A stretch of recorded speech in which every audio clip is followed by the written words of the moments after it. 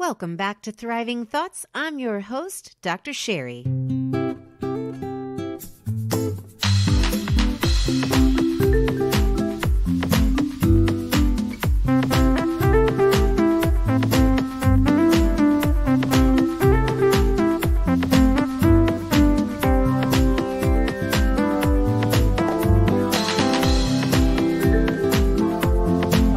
My conversation with today's guest, Brandie Beane, is so timely. We actually recorded this probably over a month ago, before the COVID information has become so global and forced a lot of us into our homes and socially isolating, working from home, that sort of thing. Brandie really shares her personal experience with depression and how dark of a place she got to, and she shares with us how she got out of that, and it has a lot to do with connecting with the right people. So I just want you to lean in, and even though this conversation was not specifically in regard to our fears and anxieties and worries about the current COVID scare, they are relevant to us right now, as many of us have the potential to experience depression as we are isolating.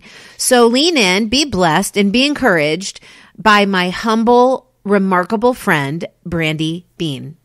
All right. Hey, Brandie. Good morning. Good afternoon. I don't know. What time is it where you are? It is morning still for another hour. Okay. So it's 1:09 here, which means it's 11:09 your time? Yes, ma'am. Where are you at? I am in Phoenix, Arizona. Woohoo. Now, yes. I don't know if I told you this when you and I chatted on the phone, but the last time I was in Phoenix, I went for I was doing my residency at a facility in Virginia. Okay. And I was like heading up the behavioral program of this kind of residential facility. And so my boss sent me on a trip to check out this other program that was based in Phoenix. And so I go out there and I had a great time, had a lot of great Mexican food, like authentic, like the corn with the paprika and the mayonnaise or whatever they do to it. Yeah. Yes. So much fun. But anyway, so I went to this program and I walk into this guy's office and he's got this shaggy standard brown poodle, right? And this poodle just looks at me. Well, anyway, I sit down like across from the guy's chair, like across from the desk or whatever. Mm-hmm. And this poodle comes up and he just puts his paw like right on my arm and just rested it there and looked at me like for an hour. Didn't move. Just rested there. Anyway, that's awesome. I share that memory of Phoenix because I never had a dog and I always wanted a shaggy standard brown poodle. And now as it turns out, I have two dogs. They are not shaggy standard brown poodles, but they're hound dogs. But anyway, so that's my most recent recollection of Phoenix. So have you always lived there? Are you from there?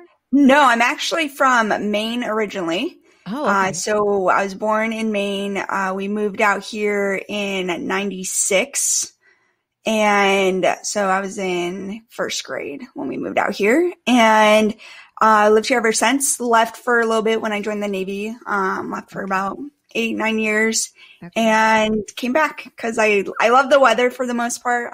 Just to get put in perspective, I took my daughter swimming yesterday. Yeah. Oh, wow. And I posted on Facebook and everybody that's in Virginia and other cold places are like, it's freezing here. How are you swimming right now? Right. So that aspect of Arizona, I love. I'm very outdoorsy. So I like to hike and stuff like that. And here you have pretty much anything that you want to do outdoors you can do here, which is awesome. How old's your daughter?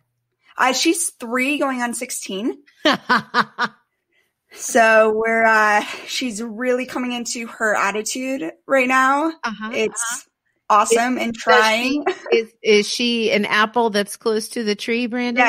Yes. So my mom, the running joke is before I had a child, my mom wished that I would have a child just like me. So it would be payback. Oh, and when my daughter was first born, I'm a single mom and so my mom watched her when I worked on Saturdays and she's like, man, if I knew that I was going to be watching her as much as I am, I would not have wished this on you. Right. She's like, I get to do it all over again. Yes. Yeah. Correct. Aww. But she's so cute. Yeah, she's definitely my mini me. And she, even though she can be difficult at times, she's still an awesome little kid. And so I'm just very blessed to have her in my life. And, she's fun. That is fun. That's really cool. Swimming. Oh my goodness. Yes. As I sit here in like a turtleneck sweater, I'm so jealous. Not really. I have Though. like all the windows open. It's nice. I bet. Yeah. And they say it's a dry heat, Brandie. That's what it is. Yes. I mean, so I lived in Virginia. Excuse me. I lived in Virginia for a while. And so I understand humidity. And I don't know which one I would take over the other. Yeah. Cause there are days in the summer that I hate it. And I'm just like you don't want to do anything. It's just so hot. But it is nice to still be able to go outside and enjoy the weather without being a puddle of sweat. Yeah. Yeah, for sure. I love that. I love that. I actually lived in what I consider to be the hottest place on the planet, which I'm sure people that like live in, the Sahara or Afghanistan would disagree. But Baton Rouge, Louisiana, it was like, it is hot there. Horrible. I mean, the humidity is just through the roof. Awful. Well, I will combat that. I was deployed to Guam. Oh, okay. All right. There you go. Guam is it'd be like 100 degrees with 100% humidity. And it would like, why even shower? Like you got to shower and you're still just soaking wet. Oh, so. Right. Exactly. Like from the apartment to the car, I'm like, why did I even get ready? Yeah. Yes. Oh my goodness. Okay. All right. Yeah. You trump me. Guam trump Baton Rouge. All right. Fair enough. So, hey, why the Navy? Well, that's a good question. So when I was in high school, I worked a lot. So I had 3 jobs in high school. I worked at a grocery store, CVS, and then I pulled night shift at Denny's. And so that was just my thing. I worked all the time. Wait. And I enjoyed that out of necessity or just because that's what you love to do? It wasn't necessarily out of necessity. We didn't grow up with a ton of money. But my mom was a single mom also, and she worked very hard to ensure we had everything that we needed. Yeah. But when I turned 16, it was, I think you go get a job. Yeah. That's just what you do. If you're able to get a job, you get a job. And good for mom. Yeah. And I liked money and I had to pay for, my car and everything like that. And I ended up, when I was a junior, moving out of my house. Well, I technically stayed in the house as a rental house that we had, and my mom moved out with her husband. Okay. And I stayed there with my older sister, so we paid and contributed and stuff. So I learned at a very young age what it was like to be on your own and to provide for yourself. For sure. So, but I enjoyed working. It was something that I was really good at. Mm-hmm. I didn't like school. And so one day my mom asked me, what are you going to do with your life? Like, I have no idea. Dreaded question. Yes, the question. And I said, I'll just join the military. And part of me was joking and part of me was serious, but my mom got very excited. Oh. And she's like, whoa, that's awesome. And I could see like a proud mom moment. Yeah. So I'm like, oh, now I have to. Okay. Yeah. Can't disappoint. Right. Yeah. But part of me, and if you ever listened to any of my speeches, is I actually have a need to serve. And so when 9/11 hit, there was a need inside of me that I was like, I need to do something. And I didn't know at the time what that entailed or what I would do. Yeah. And so after I signed the dotted line, it kind of came full circle for me. I was like, okay, this is it. Okay. And so I believe God has a plan, and that was part of my plan was to join the Navy. But I actually went to join the Air Force first. Okay. And I walked into the recruiting office and the recruiters were pigs and they were horrible. And I said, okay, I'm taking my business somewhere else. Right. And literally walked next door to the Navy recruiting office. Next. And they were wonderful. And I'm still actually friends with my recruiters today. So, which is fun. And I wouldn't trade it for anything. It was awesome. Wow. That's incredible. Now, how old were you when 9/11 occurred? I was in 6th grade. 6th grade. So you felt a desire or a need to serve in the 6th grade. Correct. Yeah. Because I grew up with a single mom and 2 sisters, and I was always a tomboy, so I always felt the need to protect and take care of the house and take care of my siblings and my mom. So I've always had that desire to help and do whatever I can. So I'm the helper in every situation. That's gotten me into some trouble into relationships because I just want to fix people. Yeah. And so I've had just that need to do something. I mean, when you watch those planes at the tower, like you're so helpless. Yeah. That's like, what can I do? So it was just kind of full circle for me, which is cool to think about now. Yeah. Well, so this is really, I'm just going to juxtapose something That's here. Fine. So Okay, this is incredible. This just shows our wisdom difference. So when you were in sixth grade, 9/11 happened. When I was in sixth grade, which I don't even know if you know about this, but the Space Shuttle Challenger explosion happened. Yes. Mm-hmm. Yeah. And I remember we were watching on, because you stopped class then because it was a big deal for a space shuttle to take off. So everybody would watch. And I remember sitting in the classroom in sixth grade watching the space shuttle, and then we watched it explode. And everybody just kind of was like, what just happened? So much smaller scale for sure than 9/11, but certainly, tragic. Yeah, tragedy and formative experiences. And so I don't recall though, having such an epiphany to serve or to do something in sixth grade as you did when that occurred. So that's just really, really neat. So what did you spend your time doing in the Navy? And can you just share with us a little bit about maybe some of the truths that you learned to speak to yourself while you were in the Navy? Yeah, absolutely. So I became part of an elite group called the Seabees. So for those of you that don't know the Seabees, they're a construction battalion. So we actually go in before the Marines and build their bases. Okay. So I did a lot of time in Afghanistan and Guam and Bahrain, and just really building the infrastructure for the Marines to do their job. Got it. So obviously, you can just assume that in the construction field, there's not a ton of women that raise their hand for that. Right. And I didn't necessarily know what I was getting into. I didn't do any research before. So the process of joining the armed forces is you go down to what they call MEPS, which is the processing center. Okay. And they'll look at your ASVAB score. Mm-hmm. And they'll say, okay, we have these jobs available that fit your ASVAB score. Okay. And the first one they brought up to me was aviation technician, which is putting bombs in the bottom of planes. I'm like, not something I really want to do. Okay. Is there another option? And they're like, well, you're really good at math. What about engineering? And I said, I could do that. Yeah. I like math. Okay. That works for me. So signed, didn't really know what I was doing. Yeah. And then after boot camp, you go to what we call your A school, and that's where you learn your job. So that's where you learn exactly what you're going to be doing. And that's where I learned about the Seabees, and come to find out they have a very long history.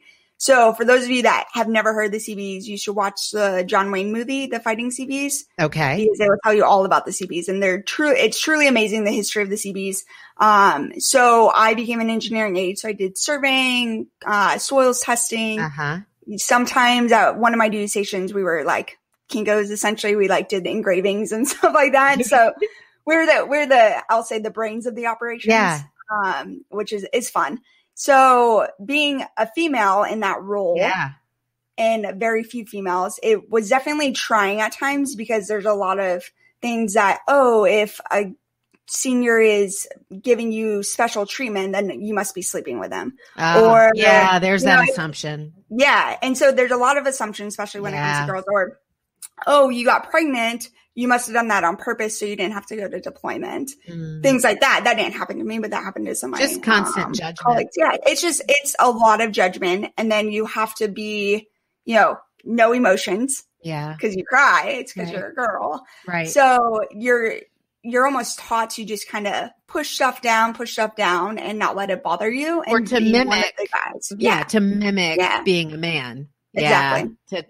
To just stuff down your femininity. And I just think, wow, that's really trying. How did you combat that? I mean, how did you pick and choose? Because obviously when you're in a situation like that, Brandie, you have to pick and choose your battles, right? I mean, that's part of being a smart woman. You don't battle everything, right? But you have to pick and choose your battles. So, were there particular areas for you that were just kind of non-negotiables that you said, no, this is where I stand on this, and I'm not going to be, assumed or backed into a corner about this? Did that ever happen for you? Not really. So the way that I take on life is I'm going to be me to my fullest potential. Yeah. And one thing, like I said before, is I like to work. So I threw myself into my job to be the best that I could be. Yeah. And I volunteered for everything. Especially in my last command, I did a lot of the operations side, and I loved it and I enjoyed it. So therefore I worked harder at it. So I didn't want anybody to ever say she didn't work for that, evaluation that she just got. like I wanted people to know, okay, Brandie busted her ass so that can we swear on this? Is this okay? Go ahead, girl. You're so, fine. Brandie busted her ass, and that's why she got the evaluation that she did. Yeah. And so that was kind of my goal from day one, is to make a name for myself in a positive light. Yeah. And did I have hiccups? Absolutely. Because I'm human. But I made sure that I defined who I was. Yeah. Nobody else defined who I was. Right. And there were a lot of females that I would look at and they would do stuff. And I'm just like, right. Sweetheart, we probably shouldn't do that. But again, that's their choice. And so I just made the choices that I made to not stand out. I didn't want to be, that's Brandie and she's a female. That's Brandie. She's a CB. Right. She's doing her job. Right. And that was just me. I didn't want, special treatment because I was a female. Yeah. Mm-hmm. And so that's just the way that I looked at it and, conducted my business. Well, and I think what you did there is, you stepped in and you decided to focus on using your gifts, using who you were created to be, which is this person who's got discipline. Obviously, you got to have the gift of discipline to join the military. I don't want anybody telling me what to do. So that was never an option for me. I'm just reckless, but I love that you said that you use your gifts and that proved successful for you. So I think that the truth that I'm hearing there is just be authentic to who you are. Don't try to be somebody else. Don't try to be what somebody else expects you to be. Just be you. And that's going to leave a name and a mark for itself. Exactly. And find what you're good at. if you're constantly trying to impress people and we're human. So we always, I think there's always going to be that need to have that, I just impressed somebody or they think I did a good job, which is awesome, but that shouldn't be your goal. Right. So for me, in every aspect that I'm doing, it's am I impressing myself first off? Am I doing what I want to do because this is my life and I'm choosing how I want to live it? So if you get too wrapped up in what other people think of you, then I think that's when you start making little decisions that maybe weren't the best. Yeah. And I think, it's I do care what people think of me in this regard. I want you to see me as a person of integrity and character and consistency. That's who I want you to see. So I do care about that. Right. And I think caring about that allows us to also experience bouts of humility where when we're not those things, we can be like, okay, I made a little misstep there. Yes. Let me fix that. Right. So that's good stuff. So Brandie, I want to switch gears just for a second. By the way, before we do that, thank you for your service. Oh, you're welcome. Thank you for stepping up to fill a need after such a great tragedy. Absolutely. I appreciate that. Absolutely. So you and I both have similar passions, but in different, we've gotten there via different routes. So I know that you have a passion for women because you have a podcast for women, and I want you to talk about that. And then I also know that you have a passion for mental health and mental well-being. Yes. And so which one of those do you want to tackle first?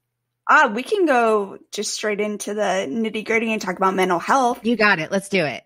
So, this is actually a really new passion for me. And I'm going to preface this with, if you would have asked me this question a year ago, my answer would have been a lot different. Okay. So I was people close to me have committed suicide. And I was always like, why would you do that? That's so selfish, in my opinion. Mm-hmm.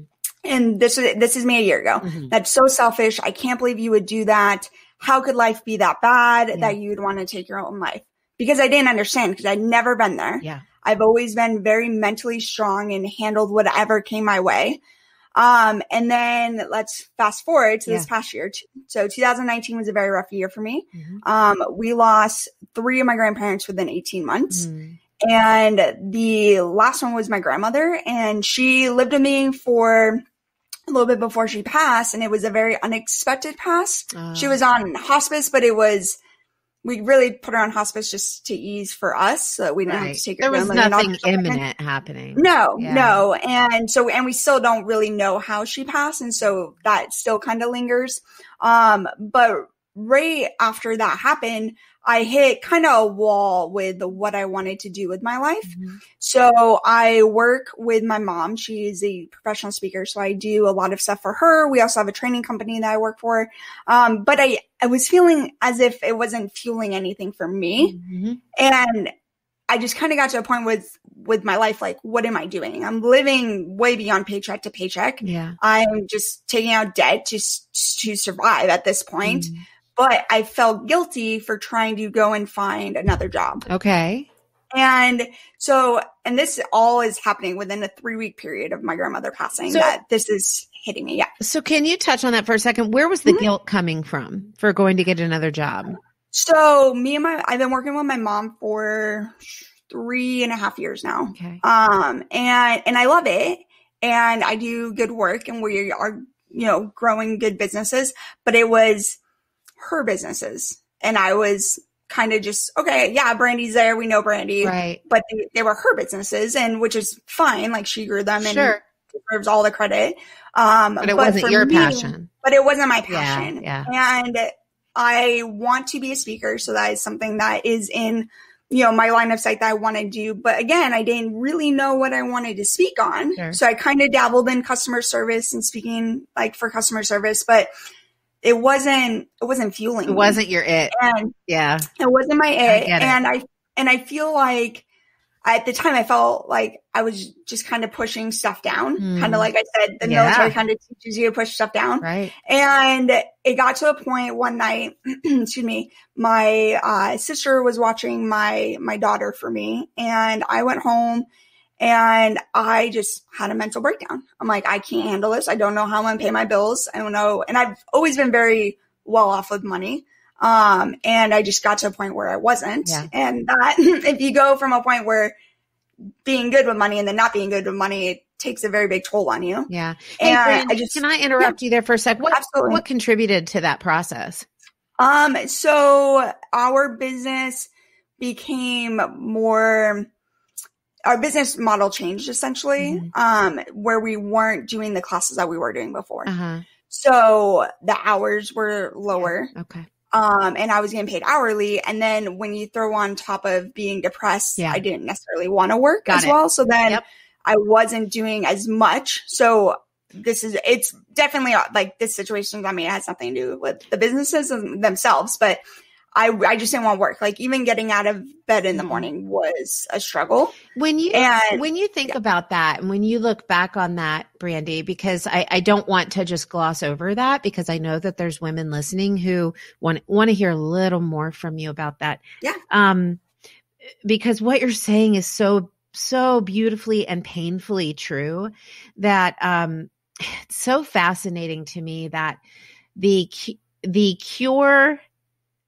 part of the cure for depression is to prescribe connecting and doing and getting out of bed and doing all of these things and to kind of put the cart before the horse, so to speak. Yeah, absolutely. But then the significant part of depression is like, I just can't even do it. No. So can you just touch on that? Maybe like, what were some of those struggles, those tugs of war like in your mind with that during that time? Yeah.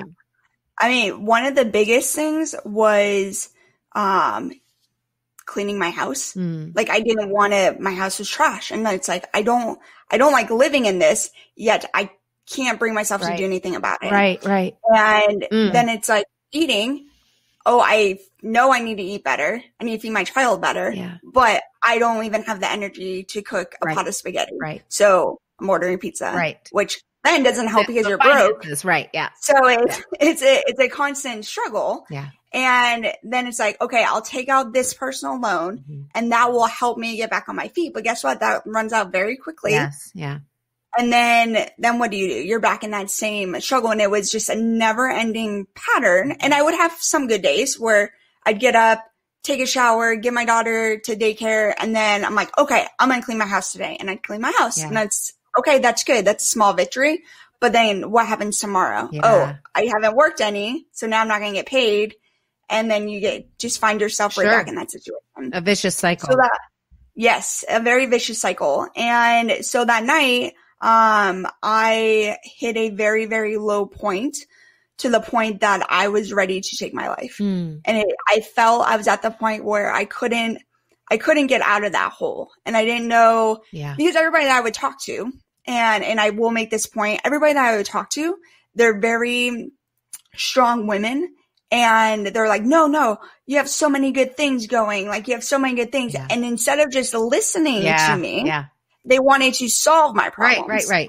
I know what I need to do. Yeah. I know that I need to get up and work and shower and do all that. I know that. But when you don't have the energy and you're feeling so trapped, like it was almost impossible. Like I don't want to say impossible, but it felt impossible to do. Sure. Yeah. So, but then I would try to reach out. And it's like, man, I'm really struggling right now. No, you got this. You can do this. Oh, all these business opportunities. And it's like, that's not what I want to hear. Right. Like, can you just talk to me and be supportive? Right. So one of my things I will say is if you are feeling that way, find somebody, and it doesn't have to be somebody that you're super close with. Find somebody that is not going to try to solve your problems. Yeah. Like that's not a helper. Like so find somebody that you can. How would you tell them to say that? Like, I mean, because let's speak the truth here. You know, when you're in a mindset of depression, you're not thinking clearly. I mean, you're on the outside of this now. And so it's a little bit easier for you to see that. Now, looking back on yourself, I'm sure you didn't have the presence of clarity of mind to be able to say, I don't need you to fix this. What I need is for you to listen. So what's a way that the women listening, let's suppose that maybe they're in that situation. What's just something simple that you could give to them to say to a friend, talking about what they need or what they don't need? Yeah, I would absolutely start out by saying, I'm calling you tonight because I am, needing somebody to just talk to. Yeah. So I would just prefer you just to listen and let me just kind of vent. Yeah. And I think a vent is a very good word of, hey, I'm going to just spill out my guts right now. And I just need you to listen. Yeah. And I would set the preface of this is what I'm hoping to accomplish out of this call. Yeah. Because that's something I didn't do because at the time I didn't necessarily know what I needed to because like I said, this was very new for me. Yeah. And, I would, talk to, my close friends and they're like, well, okay, like I hear that you're not doing well, but you're doing so great in all these other areas. But it's like, can we focus on the areas I'm not doing good at and just let me kind of talk where I'm at and maybe help me come up with a plan or something that is not a dramatic change in my life. Right. So, and I'll get to kind of how I got out of this, in a little bit. Yeah. And I think that will actually help people when they are in that rut of what they can actually do to help themselves. Yeah. Hey, Brandie, can I add something to that real quick? Absolutely. So I think too that, there's something that we need to understand that we're not able to see. And so you could be in a season of depression. You could be in a season of anxiety. You could be in a season of just kind of fear, of doldrums, whatever it is for you right now. And sometimes because literally there is nobody that has the ability, there's nobody, even somebody that's been through it, there's nobody that has the ability to really understand how you're feeling, right? Exactly. And so I think that the other thing that we need to, a truth that we need to believe in and we need to understand is that when other people that care about us, like for you, for example, when people that you cared about you and they were talking to you and they were like, you've got this and this is great and blah, blah, blah. It's not because they're being dismissive. It's not because they don't care. It's not because they don't think your issues are important. It's because they fear for you. Yep. And out of that fear comes a desperation to fix. Yep. And not an acceptance to hear, because if I just sit and listen, then I'm not helping you and I'm so scared for you, right? Yeah.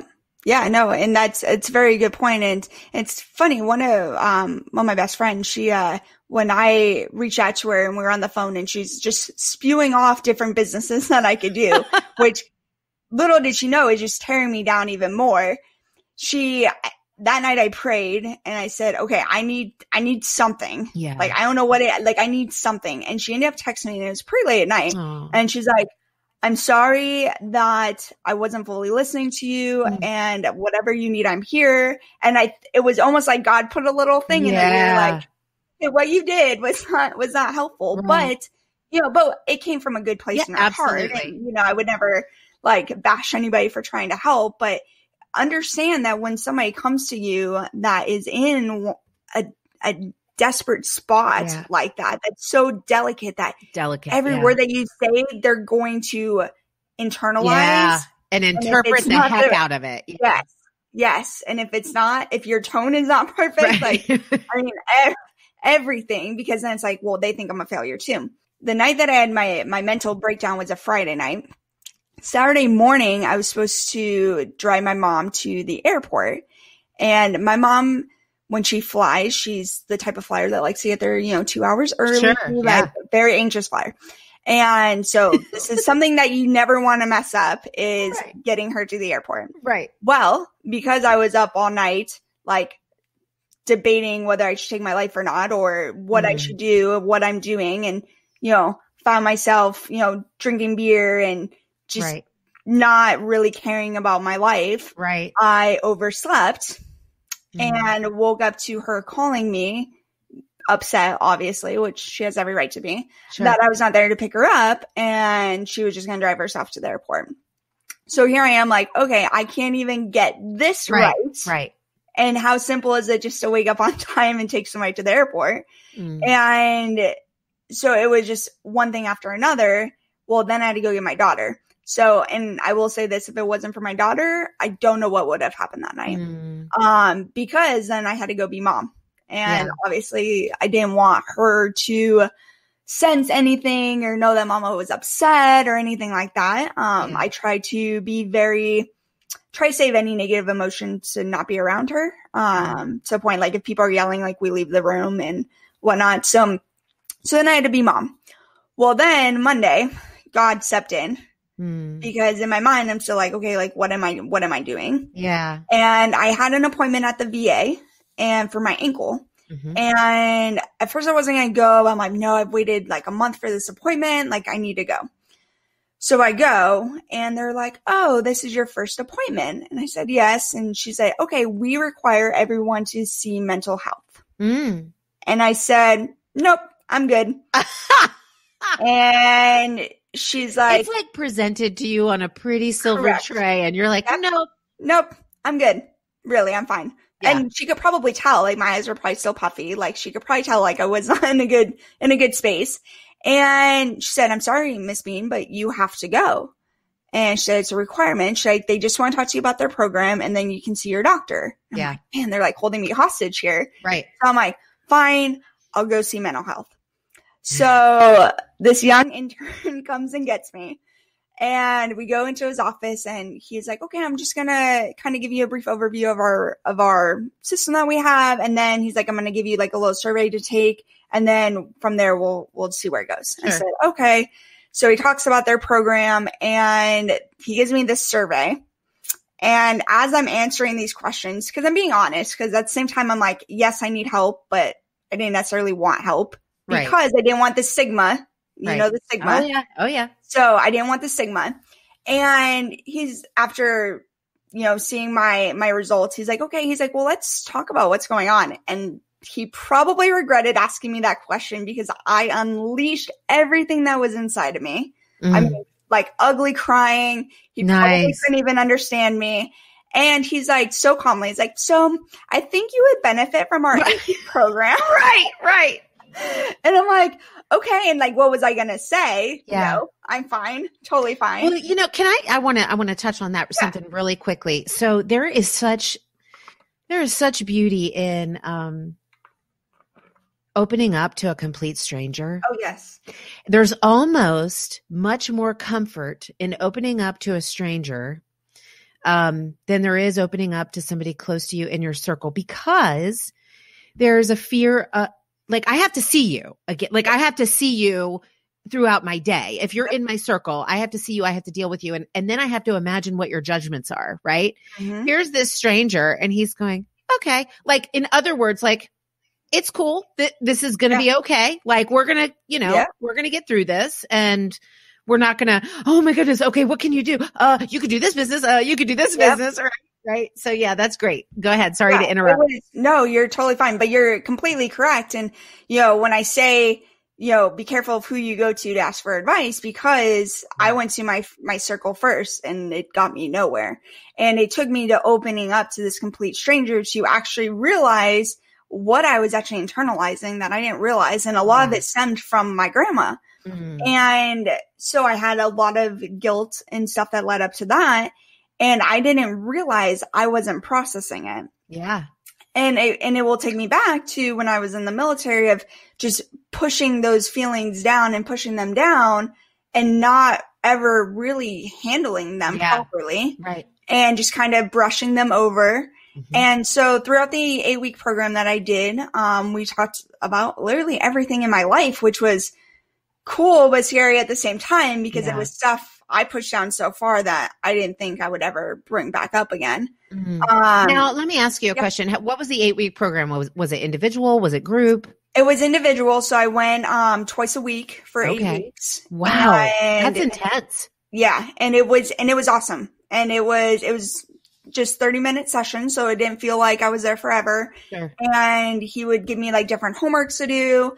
And whatever I wanted to talk about was what we talked about. So I never felt pressured. And I will give a shout out to the VA because I do think they have a negative opinions out there. And he was wonderful. So, I mean, it sounds like saved my life. They saved your life. Yeah. I was just going to say, yeah. Wow. So now fast forward. So I did my 8-week program, which was very helpful. And I would recommend anybody to go seek professional help.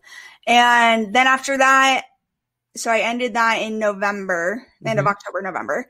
And we had the holidays, which were rough because now I have no grandparents. Right. And I kind of spun backwards a little bit, not full extent, but it's still like, what am I doing?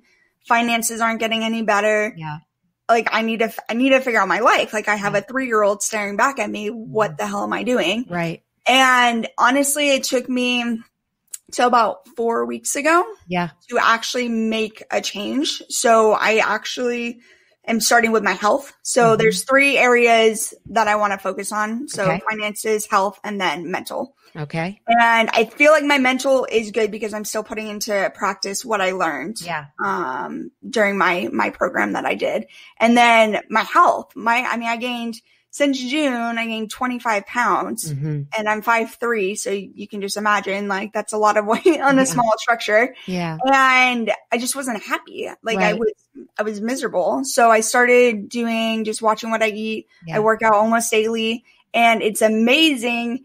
Just my mindset for everything else in my life. Yes. Just having that little shoot of endorphins, even if it's like, I can't go to the gym, but I'm going to go for a hike or I took my daughter to the pool yesterday and it's not really a workout, but it created endorphins. I was off my phone and it was really nice. So, well, there's a lot of research, Brandie, that shows that, a low dose antidepressant, the effects of that are equivalent to the effects of daily exercise and self-care.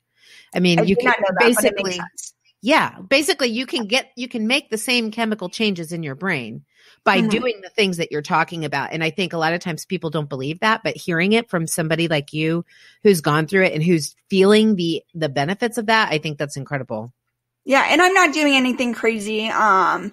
And it's funny when I first went in to talk to the guy, the mental health gentleman, I said, I don't want to be put on medication. Like I was very do not give me antidepressants. And he said, well, that's not our first step.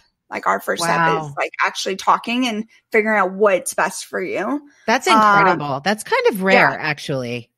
And it's rare too, because most people, Brandie, go to talk to their general practitioner as opposed to a specialized mental health expert. And when they end up talking to their GP, they end up getting a script instead of what this gentleman told you. So that's fantastic. Yeah.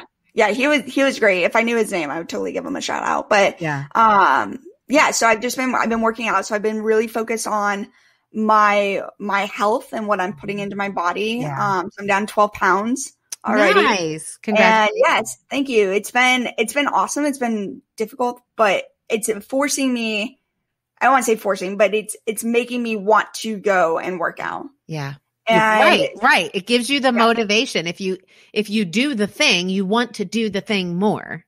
Exactly. Yeah. Exactly. Well, and I think it sounds like something that you said, it's not necessarily that you went all the way backwards, there's a couple of truths there that I want to point out. One is that I believe, Brandie, that we never truly overcome anything. I think that sometimes there are threads of things of emotional experiences that kind of are like an undercurrent, and sometimes they swell to the surface every once in a while.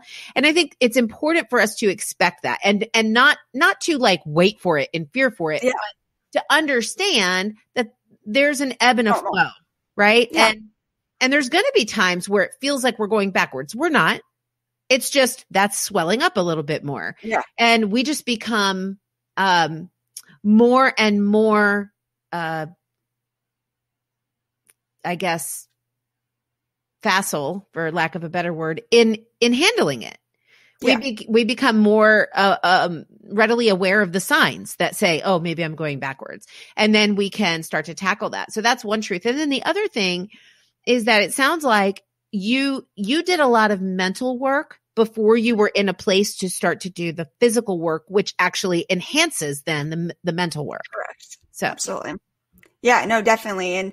And to your point of being able to kind of understand that you may have setbacks, but to recognize it early. Yeah. So there's been days where I wake up and I'm like, I don't want to do anything. Yeah. And it's like, okay, let's go for a walk. Right. And it's just that little bit of, okay, I'm going to take the dog for a walk. And just that little bit of exercise gives me almost like a little shot of endorphins. Right. Like, okay, let's go. We got this. Take a shower. You're good. Get some work done. Yeah.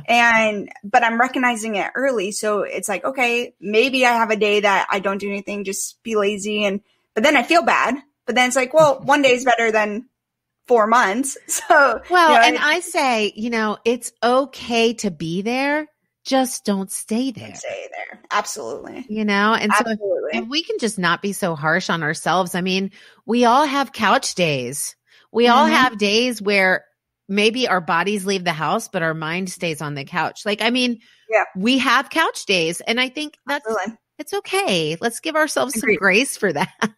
Agreed. Yes. And I'm definitely guilty of that. And I am finding ways to give me more grace and to praise myself on things that I am doing. Yeah. So even on the days that I'm like, man, I didn't really get a lot of stuff done, but I'm like, what did I get done? I got one thing done. Awesome. That's cool.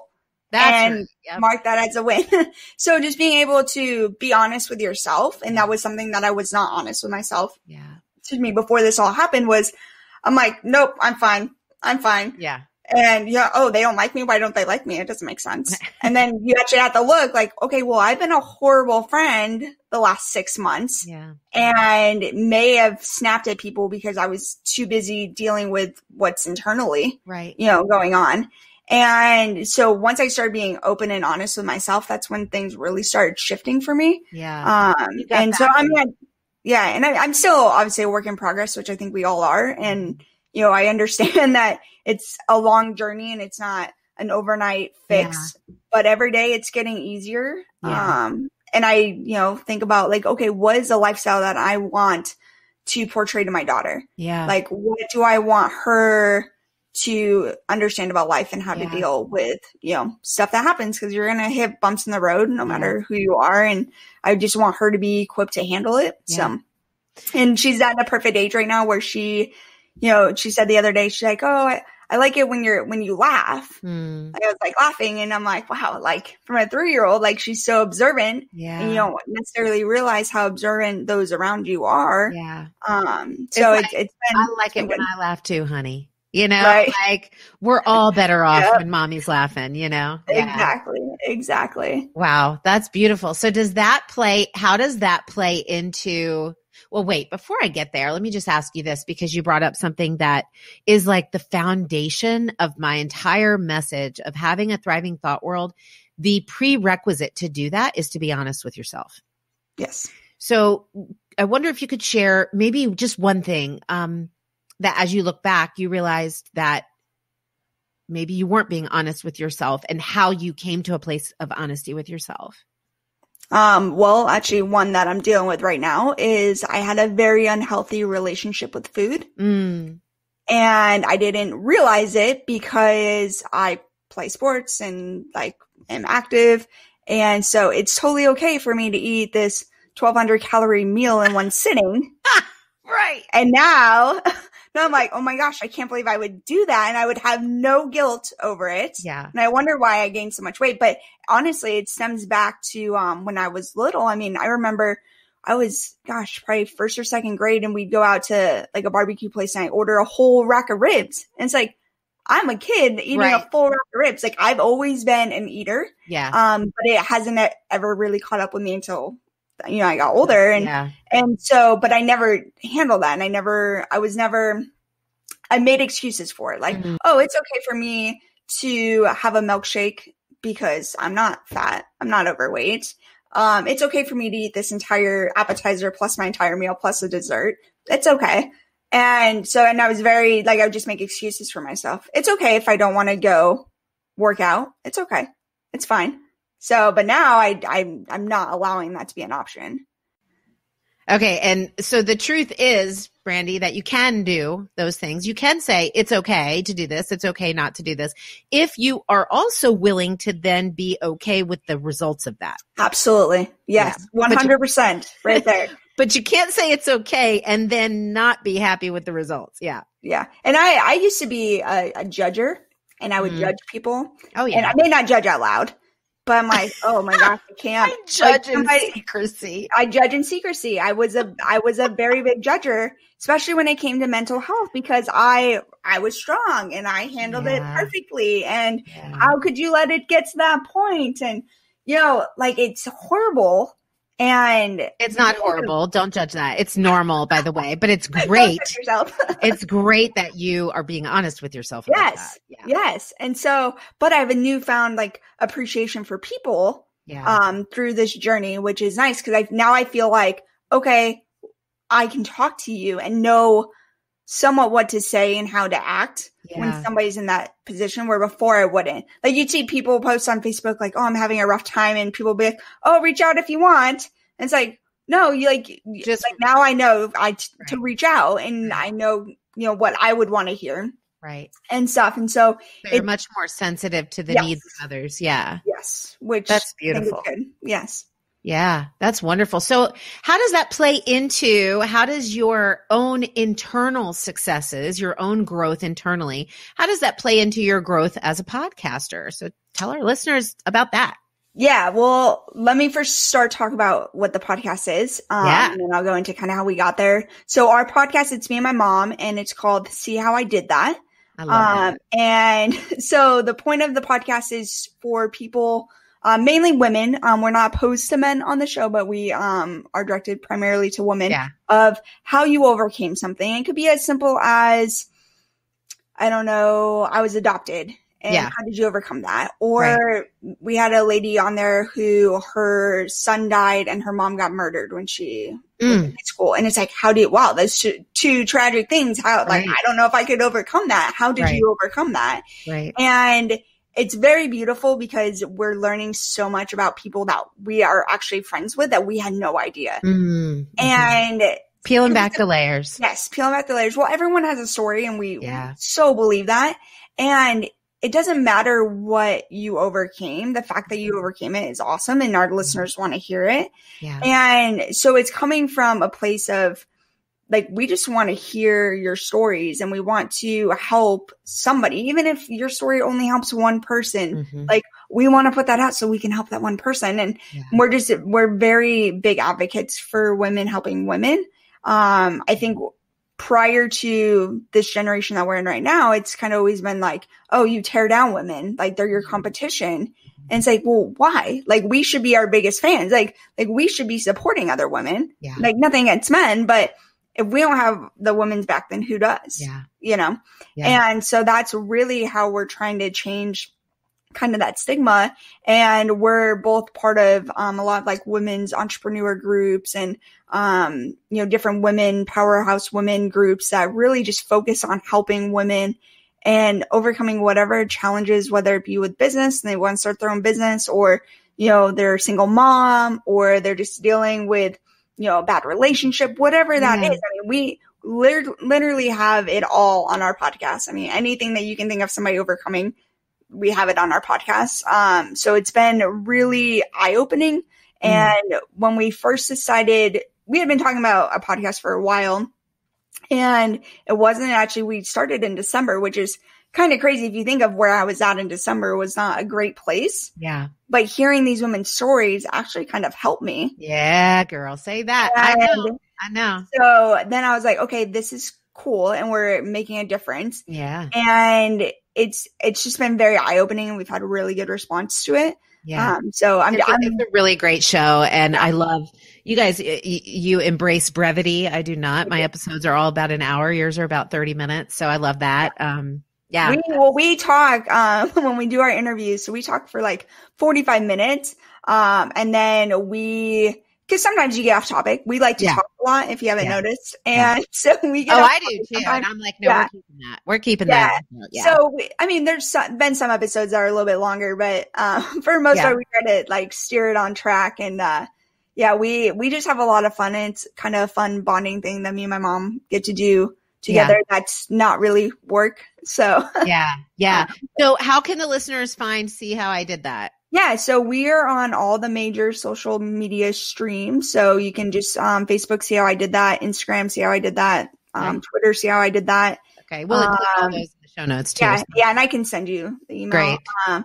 But yeah, we would love to have any listeners. So if there's somebody that that would be a great guest on our show, we want them on. Yeah. And we're not opposed to men. I'll just throw that out. But so this is so funny that you say that, Brandie. So I go to the dog park every morning at 7:30 with my 2 hounds, and there's this crew, and it's like the 7:30 in the morning dog park crew. So there's like 6 adults and like 11 dogs running around. Yeah. And it's super fun. And we just walk up and down the dog park. Our dog park is like huge. It's like 2/10 of a mile long one way. Yeah. So anyway, we're walking around, and this one gentleman, he is so funny. He cracks me up every morning. He's like, you need to have me on your podcast, Sherri. And I'm like, I'm not going to have you on my podcast, Mike. Anyway, it's just hilarious because he's like, I'm going to crack you one day. One day. Yeah. But there's definitely, there's gentlemen that we have our eye on to have on our podcast, just because they have a really good story.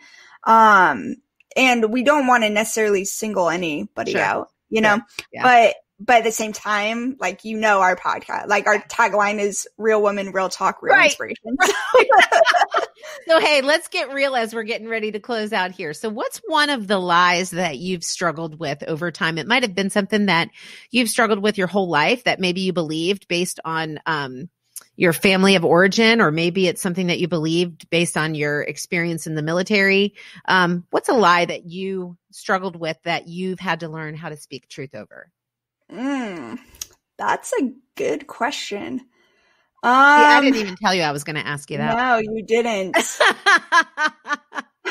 I think that's okay.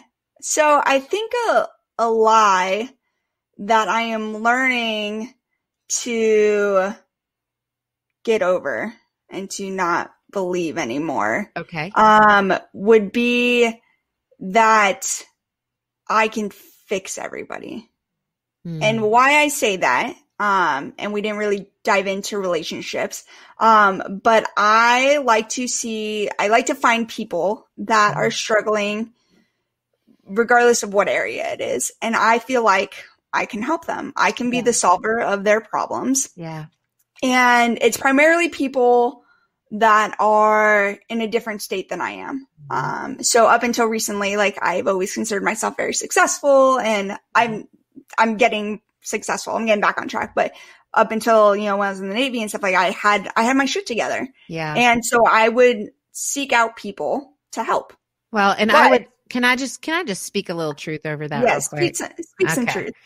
I'm going to, because you are successful, and success is not measured in your bank account. Success is not measured in your mental state. Success is measured in the decisions that you make every day. This is true. All right. Yes. I just had to interrupt you there. I'm making better, successful choices right now. Yeah. So I think that that's a lie that I've had to work on myself. Yeah. Because I get so focused on other people that I forget about myself. Mm-hmm. Yeah. So that's good. That's a struggle for a lot of us, I think. Yeah. So I've done honestly, it took this last 6 months to really figure that one out. Yeah. And I'm finally at a point where, I need to just focus on myself because if not, I'm going to end right back up where I was in August. So don't you just love this, like coming face to face with yourself stuff? Yes. It's not easy work. It's not easy work. That's for sure. No, it's not. But it gives you almost more confidence. Sure. I've always been a pretty confident person and I'm comfortable in my own skin.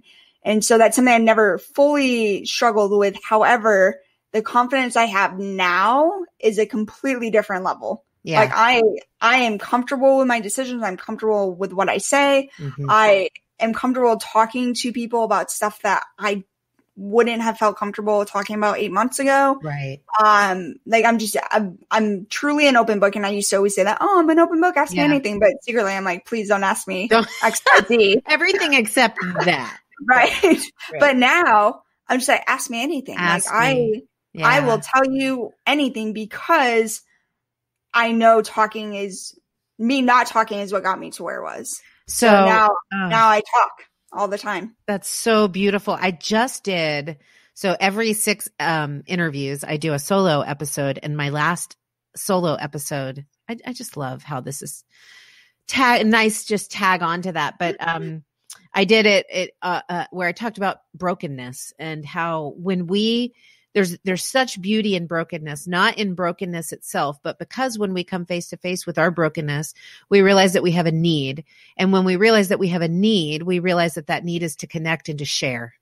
And so that's what you're talking about, is just being open. And because then not only do you open yourself up to give and serve other people, but you open yourself up to be served and given to. Yes, absolutely. Yeah. That's beautiful. Absolutely. Yeah. Okay. So here's one question that I ask all of my guests, Brandie, and you are no exception.